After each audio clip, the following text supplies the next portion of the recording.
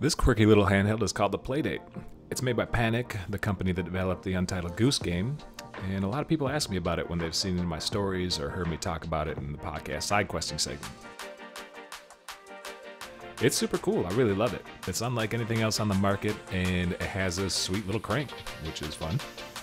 Price is a little steep at $179, but that includes the system and 24 games that get released 2 at a time each week, starting from when you first set up your system. So the value's there. I also found this season to be a great program for encouraging me to spend more time with each game, and ultimately the Playdate itself. The cover and some forthcoming accessories are going to cost you a little bit extra, but they're pretty cool too.